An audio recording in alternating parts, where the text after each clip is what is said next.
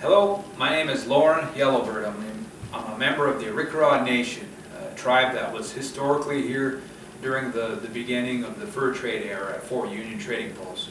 Currently, I'm the Chief of Interpretation here, and one of my jobs is to maintain the history and the stories and the culture of the site here.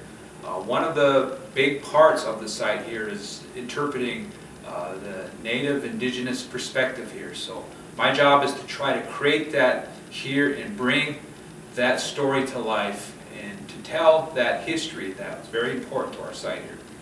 I do manage other rangers, and I bring in the story from all sides, but I also like to try to bring in the idea of what we do as Native people. One of the key things I try to do here is bring the many perspectives. There's 9 different tribes that came here historically, and what I do is try to tell each one of their stories.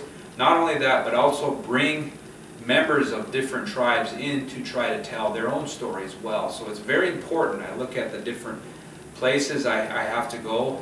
I work with tribal colleges, I work with different reservations, the schools who teach the language and culture. I bring those groups in here to try to interpret their story from their perspective. And I mainly work and guide in that, because I think that's very important in terms of what we do here at the site.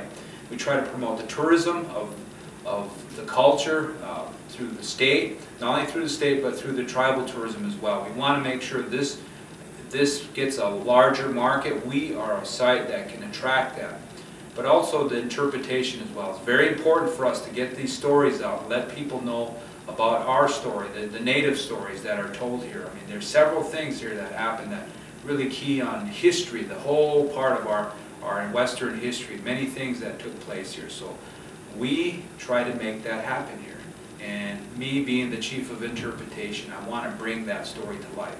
So I'm very excited to do these type of things. I try to bring in as many people as I can to help benefit our part of it. And it makes for a better story, it makes for a better interpretation, it makes for tourism. So all these things that would make it part is very, very big here.